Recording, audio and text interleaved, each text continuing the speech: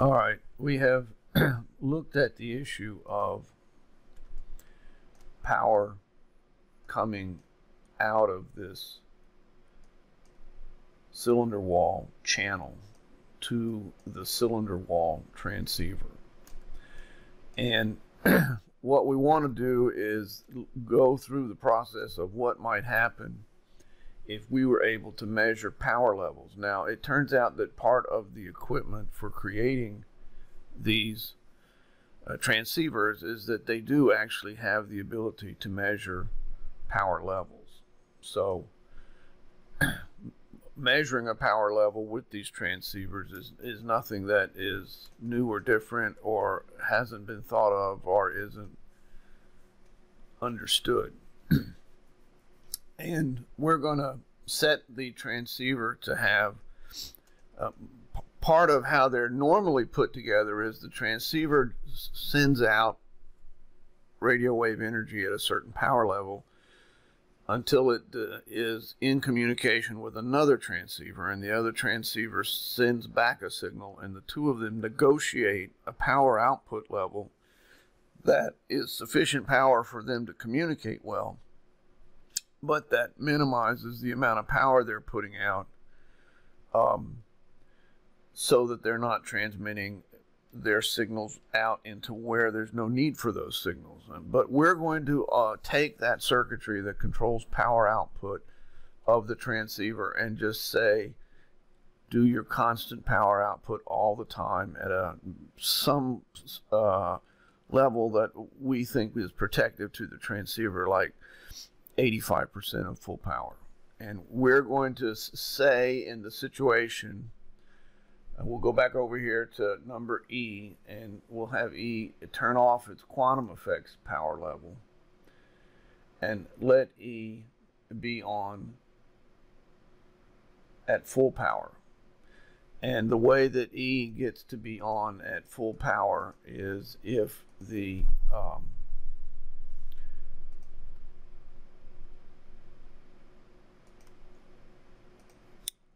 piston is moved in a manner where the channel of energy coming from the piston is directly lined up 100% with the transceiver E channel, so that if we look inside there, it's 100% aligned, right dead on. And we can, once again, we're not going to do this over and over again, but actually this is what's going on. That power is coming out. Okay, so if we go back and look at a measurement of the aperture opening is completely and fully open, 100%. And we're going to make an arbitrary power statement that whatever is the power that we're getting when the aperture is fully open, we're going to call that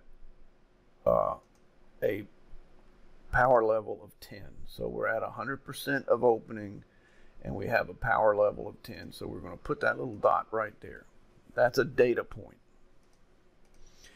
So 100% open, received power of 10. So the power being put out by transceiver, piston 1 transceiver, is not what we're looking at. What we're looking at is the power received by cylinder wall transceiver. And we can now enter into a discussion of some of the issues associated with measurement, which is that let's just turn it all off, go downstairs, read the paper, come back, turn it all back on again. We didn't do anything. We didn't move anything. We just turned off the transceivers and turned them back on again. And here's the question. What would happen?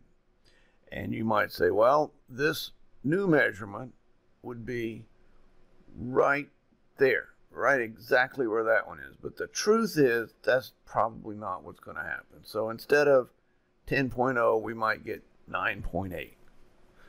And if we then took our micrometer system and moved the piston to 0 and then brought it back again to what we consider to be absolutely 100% fully open, and said, okay, now what happens? We went down there and measured it again the value that we're going to get, it could be exactly 10 as a possibility, but it might not be. It might be 10.1.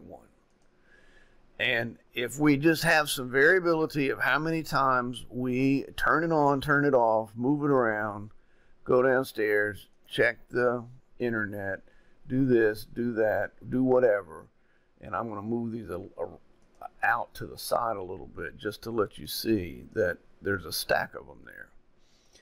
And we measure this over and over and over and over and over again, and we begin to get a collection of data points telling us what result we got when we tried to put this thing to its absolutely exact, identical, same condition over and over and over again.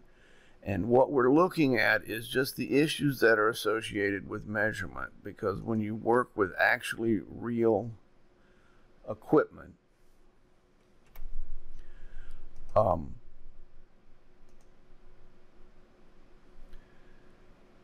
you don't get variability of zero. The variability that you get with actually real equipment is that you just get some variability. Okay, so you can see here that we've measured the value over and over and over again, and we've got a little collection of dots here around the point of our arbitrary value of 10. So we're calling this set of numbers to be equal to 10. It's got a little bit of some variability to it, and our opinion of the opening is that it is fully open.